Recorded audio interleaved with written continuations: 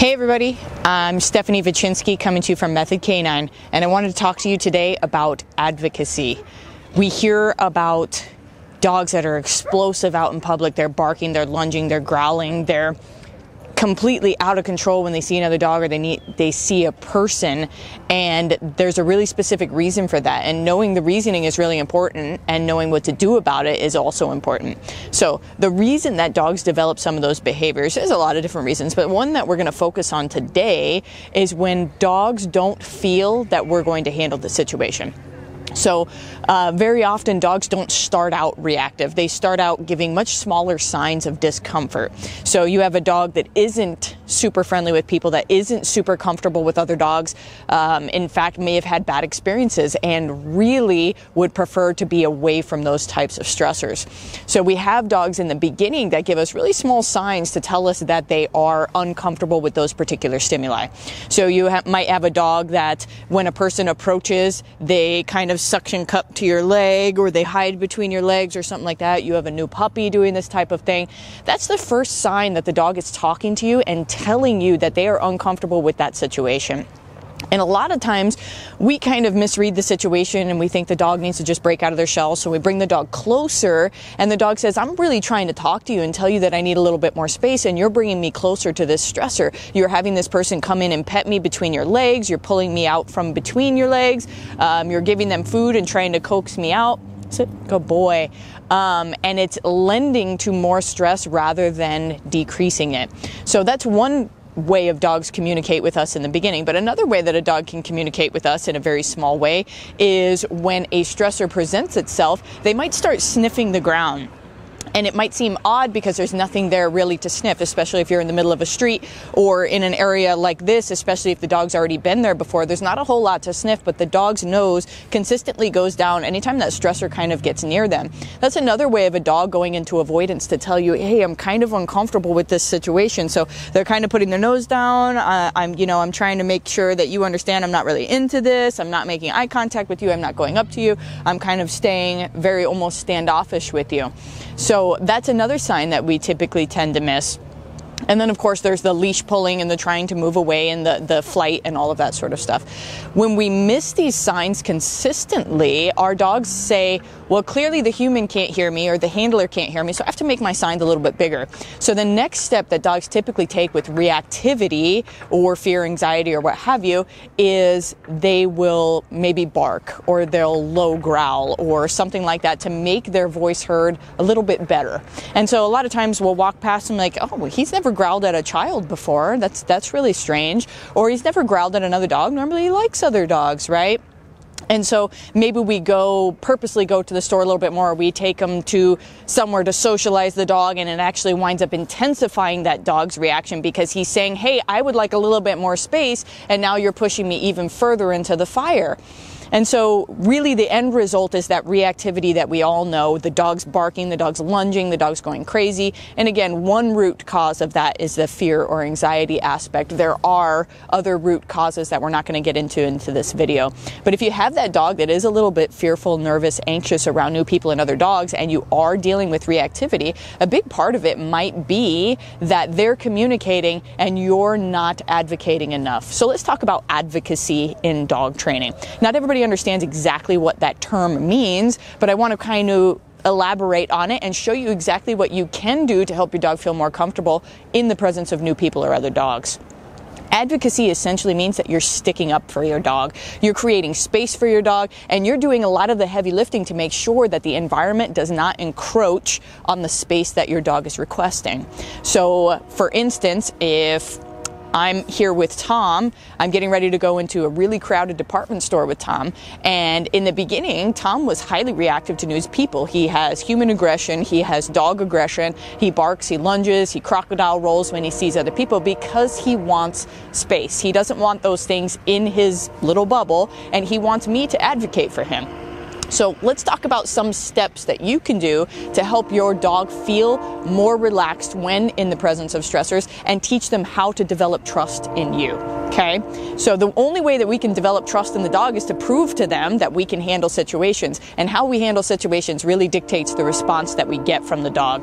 So a lot of times I see owners advocating for their dogs or attempting to advocate for their dogs through verbal language, and it's great to communicate with another human, but it's not great to communicate with a dog. Let me tell you what I mean. You have a dog like Tom who really doesn't want to be pet, doesn't want to be approached, doesn't want to be talked to, doesn't want a dog in his face, and someone approaches you with Tom and says, hey, can I pet your dog? Right? Most people will stand there and say, oh, nope, sorry, he's in training, or no, he's kind of stressed right now, or he's nervous, please don't pet the dog, or what have you. And very often people will take that warning and move away. The problem with that is that you may have convinced that person to go away, but you didn't earn any brownie points with the dogs, because dogs are not verbal animals. So most of what we say goes in one ear and out the other. They don't really compute all of it. So if we're not actively showing the dog that we are advocating, we often don't earn the trust that we think we are. So a better way to advocate is, yes, use our words to communicate to the human being or to the dog to move out of your dog's space, but we also need to advocate with our body. And this is often the missing link with dog owners, is they don't know how to use their body correctly.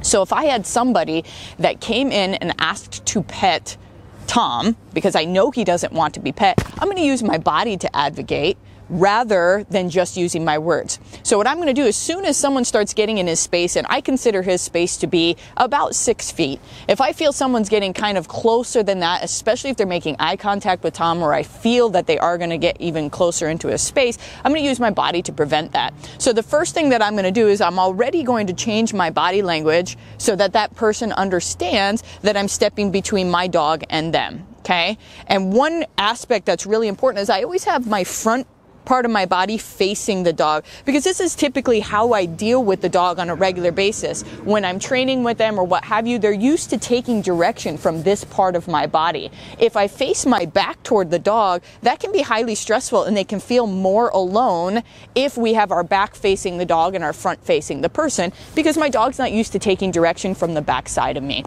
So when I deal with people approaching my dog, I'll very often put my body like this so that the dog can make eye contact with me. I could use my leash. I can give hand gestures if I need to, and the dog's used to taking direction this way.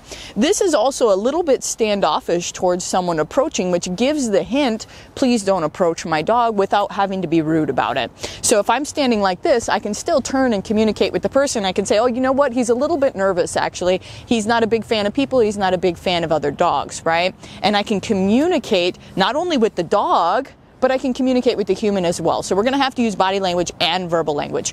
When that stressor, that person or other dog, goes away, I get all the brownie points for that, because I was the person who stepped in, made the dog feel safe, and pushed that stressor out of the way by using my body.